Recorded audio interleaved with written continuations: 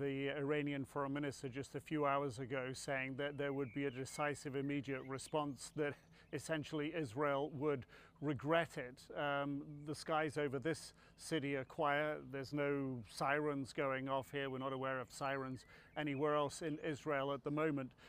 We are beginning to get a few more details of the strikes or these explosions, at least as far that we know about now, in Ispahan. Northwest of Ispahan is what the Fars news agency in Iran, semi-official news agency there, is reporting. So we are beginning to build up a slow picture, and I think a couple of other details to bring into the picture that we've been tracking over the past few hours. Flight radar tracking of flights in the skies above Iran have indicated within the past hour or so that flights have been changing their flight paths to avoid Iranian airspace. We're also aware that in the last half an hour or so, a NOTAM, a no-fly declaration has been made for the west of Iran, which would be the side of Iran that if there were Israeli fighter jets on their way into Iranian airspace, they would be coming from potentially from the west of Iran. They could come from the south as well, but perhaps a more direct, more covert route for them might be from the west.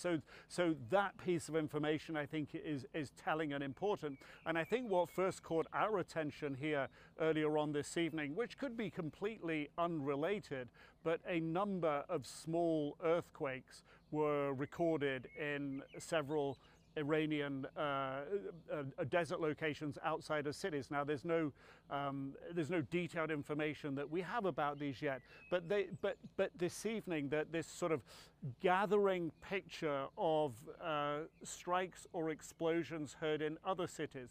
We know of at least 2 other cities where the local population, that we cannot confirm at the moment, I should stress that, cannot confirm, have reported unexplained explosions. Now, of course, in Iran, people can be concerned about the possibility of this pending Israeli airstrike threat, and people can misread things that can be as much as an exploding tire on the road outside of where they live. So I stress, all this information has to be tracked down.